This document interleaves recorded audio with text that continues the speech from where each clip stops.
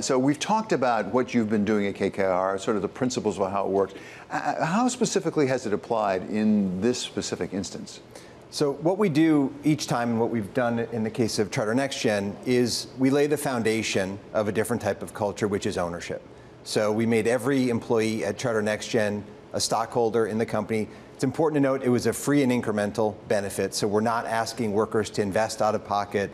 We're not asking people to trade off wages for stock. So it doesn't come out of their paycheck? It does not come out of their paycheck. It's a free incremental benefit. It's also important to note it's a meaningful amount of stock. So we are hoping at Charter NextGen, now this is equity, it's risk, it's not a guarantee, but if we hit our plan, that we can show people a path to earning 100% of their income in stock. Now that's just the foundation. Really the purpose of it is to change the culture, to get people more engaged on the job, to get people to think like business owners, and over time, get the quit rate down and the engagement scores up. And in the short time we've been working together with Charter NextGen, the quit rates are down 33%, the number of engaged employees up 23%, safety's improved. So even in the 2 years we've been at this, we're starting to make real progress. So Kathy, take it from your side of it. Yes. Charter NextGen, as I understand it, is a leading producer of film used in packaging. A lot of things that we buy when we go to the supermarket has some of your film around it. You were a successful company before Pete came along. It's not like you were struggling, about to go belly up. What did you see in this opportunity that otherwise you might not have seen from somebody else? Well, first of all, this is a dream for me to be able to offer equity ownership to every employee. I look at it, every single employee is part of the success of the company. It's a team sport. So it doesn't make sense that you would only reward the top executives, the top 5% with equity. So the opportunity to give equity to everyone aligns the incentives. So now everyone has the same incentive, which is to create value for the long term.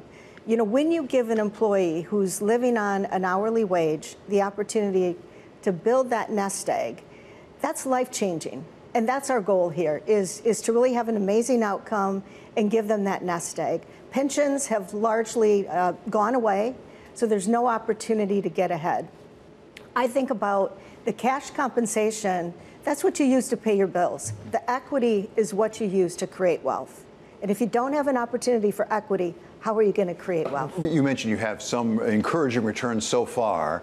How far can it get to go? I mean, you must believe in it because I think you've got a documentary in the process, right, that you're working on with Kathy. We've released 2 clips so far of the documentary film, and no pressure, but this has to be a big win now. Yeah, exactly. No, I'm fully committed. I am going to do my best, and I know our people will too.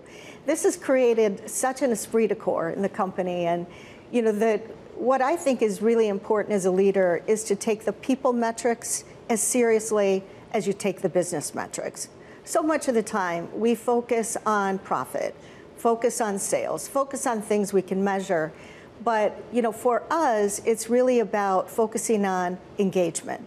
Think about the fact that in the US, 40 to 50% of manufacturing companies face a turnover issue. That's how many people quit. 40 to 50% of employees quit their jobs every year. Think about if you can reduce that down to 5%, the value that you can unlock. So that's where we're focused now. We also want to give our employees a voice.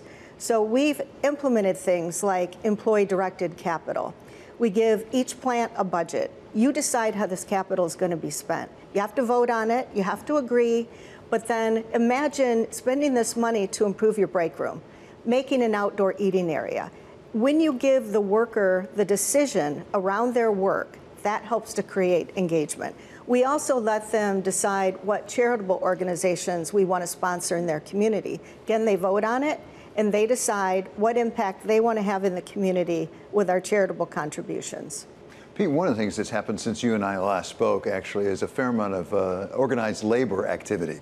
As we have a strike right now with the Writers Guild and SAG-AFTRA, who knows what's going to happen with UAW? Doesn't look real good right now.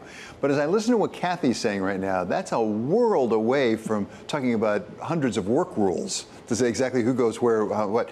Do these two things fit together? Does employee ownership fit with organized labor? I think it can. I think historically, organized labor took a skeptical eye, understandably, to ownership. You know, because to a union, the employees are their members, not your employees, right? So when you start then aligning their members with your company, that can be a conflict. I think that's changing.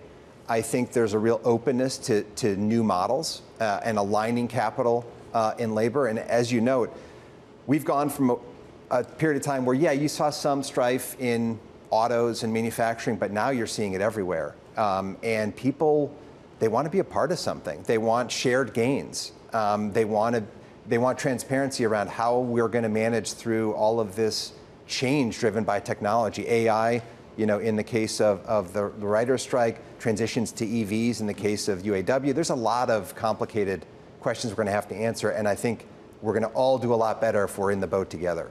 So, Mary, finally to you. Yeah. We don't know how this will end up. I guess we'll have to wait for the documentary to find out how it ends up.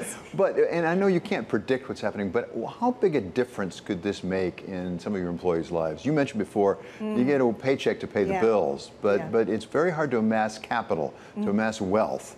How good could this be for some of your employees, do you think, or hope? Life-changing. I mean, when you're living paycheck to paycheck, 40% of Americans have less than $400. They're one car repair bill, one medical emergency away from financial devastation. Think about building a nest egg of $50,000, $100,000. There are employees who have said, this will end generational poverty in my family. And I mean, that's inspiring to me. That, yes, I have been a private equity sponsored CEO for 13 years now. I've sold the company before. This one to me is the most special. This is the one that I know I'm going to work the hardest on, and I know my team is going to work the hardest on. And it's really about breaking down that wall between the plant and the office. When you talk about union, that's it. We normalize that. We normalize the fact that management and labor don't get along. I want to flip the script on that. And we're going to have to fix this. So in manufacturing, we've now got 600,000 open jobs. National Association of Manufacturers says we're going to be short 2 million workers by 2030. When you talk to manufacturing CEOs and you say, what's your biggest concern? It's not supply chain. It's not state of the economy. And my number one concern, CEOs in manufacturing say, is I can't attract and retain people. So it's great at the company level. We're going to have to do this or something like this at the kind of economy level if we're going to continue to be successful.